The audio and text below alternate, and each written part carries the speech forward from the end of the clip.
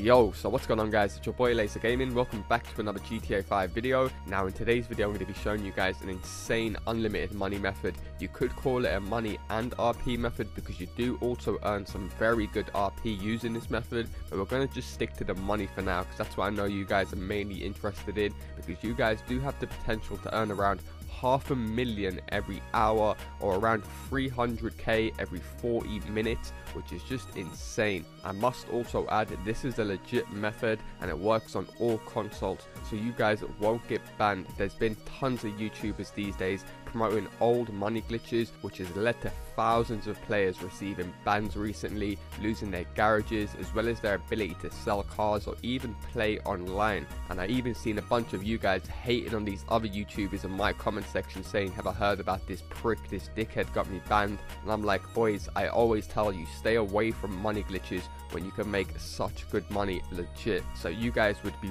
really stupid to take the risk right now when you can earn such good money with no risks involved. Now some of you guys might know about this method in today's video, but you're unaware of how to make it unlimited, or you might need some players to do it with, because unlike the majority of my money methods which are solo, today's method isn't solo unfortunately. But when you compare it to other methods that are going on right now that are solo, this is hands down the best method to be grinding out as of right now. So just last week Rockstar Games was offering double money and RP on all contact missions, which has now ended. Now just yesterday Rockstar Games added a double money and RP promotion to all of the heists in the game. Now in this video we're going to be grinding out the fleecer job method. I'm pretty sure a lot of you guys have already played this before, but you're unaware on how we can keep on repeating this method to make an insane $440,000, and that's just by itself without doing any of the elite challenges, I must add that. So I will explain more about the elite challenges in the video, but if you guys do want to go for those,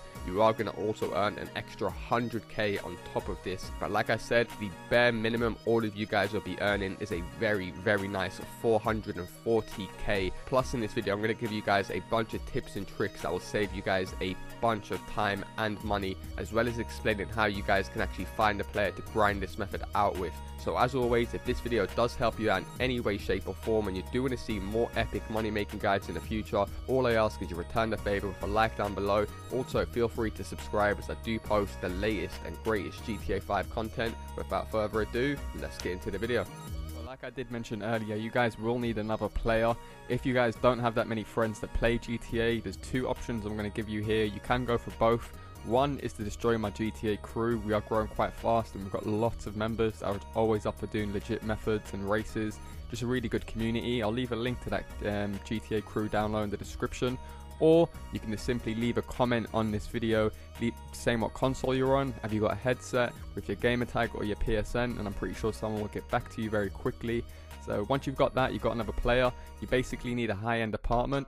The cheapest high-end apartment to buy is a 200k one. It's called Del Piero Apartment 7. And as I make this video, there's actually 25% off that apartment. So you will be able to get it for only 150k, which is extremely cheap for a 10-car garage. However, once you've got that, you basically want to go to the high-end heist room.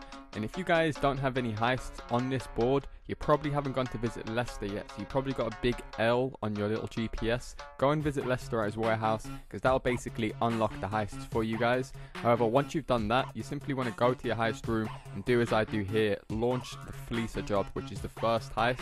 Everyone has it. That's the reason I chose this method. Plus, it's extremely easy. However, once you guys have launched the job, you want to get your friend in and set the difficulty at the top to hard, so you get that 1.5 RP in cash.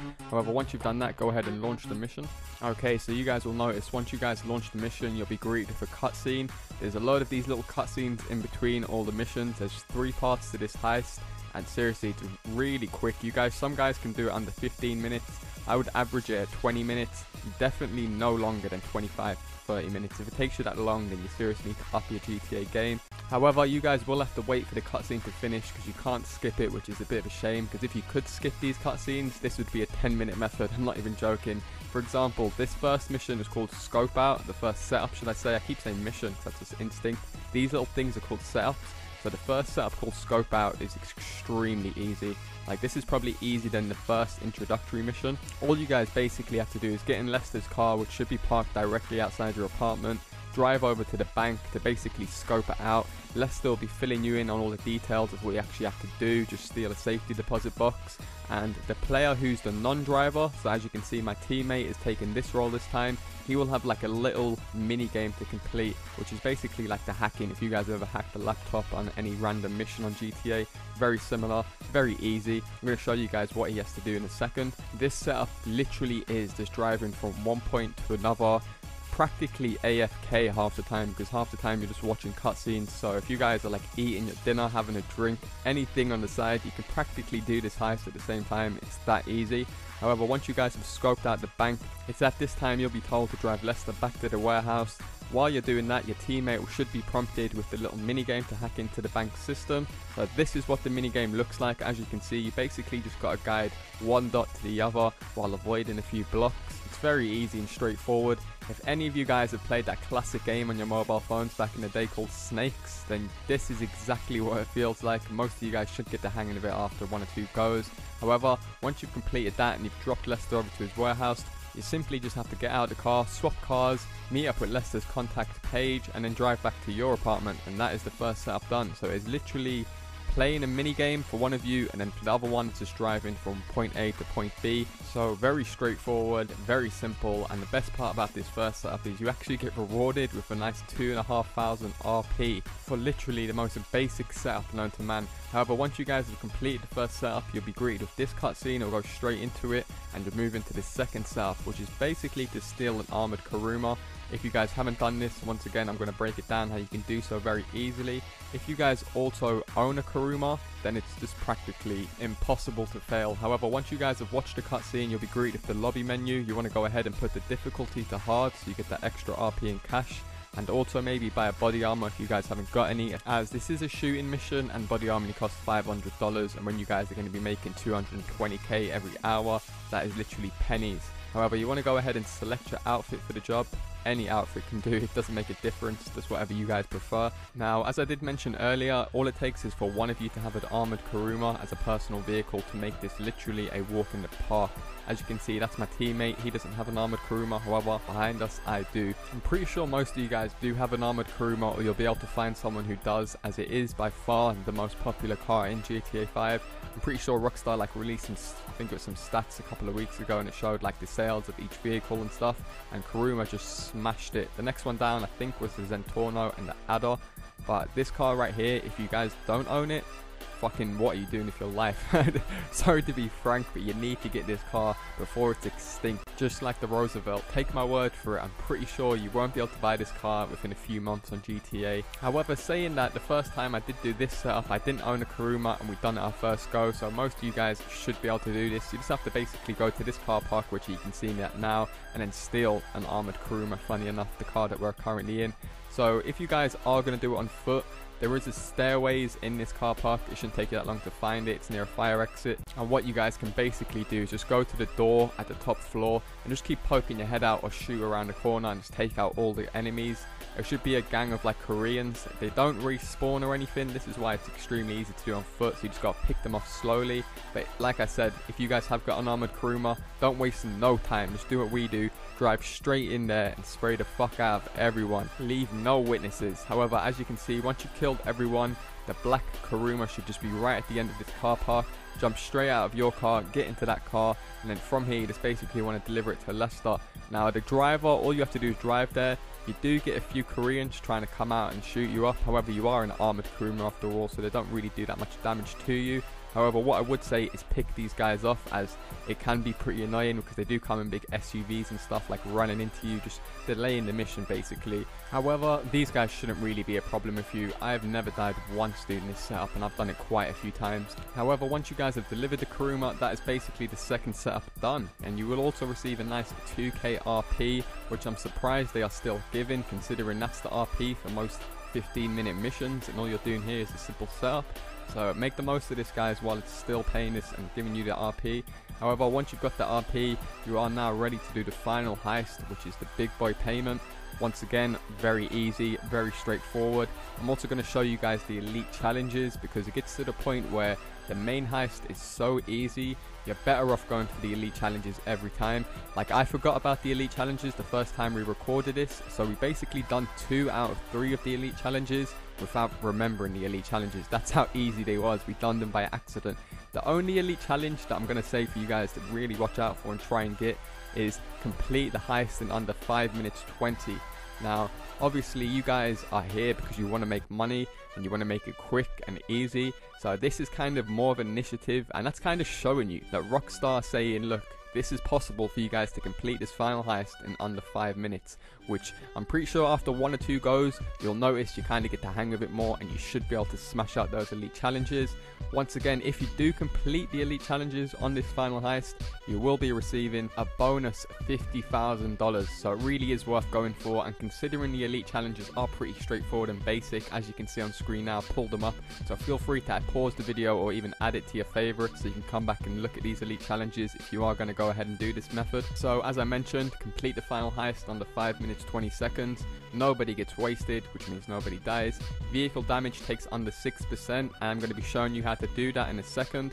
Plus, do not use the trip skip option. Now, if you guys have played this heist before, you will notice that you can skip little parts of the driving missions that I showed you earlier. So what you got to do is basically do those parts of the missions instead of just skipping them. However, once you guys are in the final heist lobby menu, like always, set the difficulty to hard and then put it on matchmaking off. You don't want any random people joining your thing, wasting your time. You just want to put it on invite from last job, and as you can see, my crew member shows up just on time. Now, another thing worth mentioning is before the actual heist starts, you're going to be greeted with this message board. This is basically where you can choose the job role of either player. So one of you are going to be a driller and one of you are going to be a driver. Don't worry, I'm going to show you guys both points of view in this video so you can kind of get a good idea if you haven't played this job before. However, more importantly, it's the part in the middle which you want to watch out for, and this is the percent that you get from the payout. Now, the host of the actual heist, as some of you guys might know, has to pay an initial fee to start the job. The Fleeter job is extremely cheap to start, only cost around $11,000, as you can see in the top right. So I would suggest making the host to get 55%, just so he can cover his expenses of actually starting the heist up.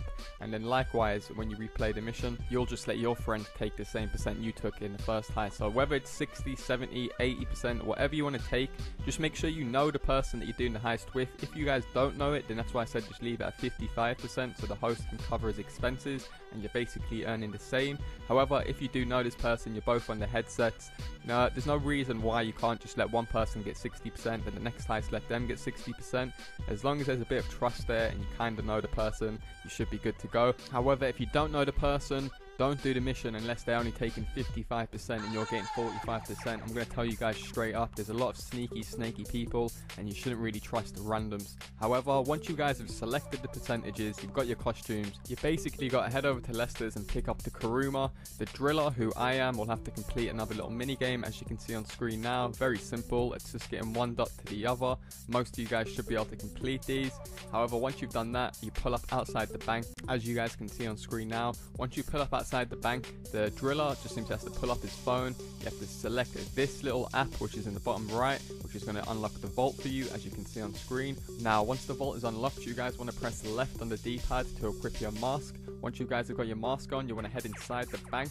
Now, as quick as possible, you want to take out 4 security cameras. Ideally, you guys should take out 2 cameras each. The driller should take out these 2, which is basically on the way to the vault, because the other player is currently keeping crowd control. I will show you guys what he's doing in a second. However, as you can see, all you have to do is go over to this wall, press right on the D-pad, and you should start the drilling process. This is very simple. You just gotta kind of slightly hold down LT while pushing it forward. It might take a little while getting used to if you've never done it before, but most of you guys should be able to do this pretty straightforward and simple. One little tip I'm going to give you guys: if the drill of the driller starts to overheat, just simply release the trigger or the fire button for the drill and it will simply cool down much quicker. If you continually hold it, it will take longer to cool down, especially if you guys are trying to go for the elite challenges. You want to try and save as much time as possible. Now, while the driller is drilling the vault, I'm going to show you guys what the driver should be doing during the drilling. So we're going to take off from where you enter the bank as the driver. You have got 4 cameras to take out.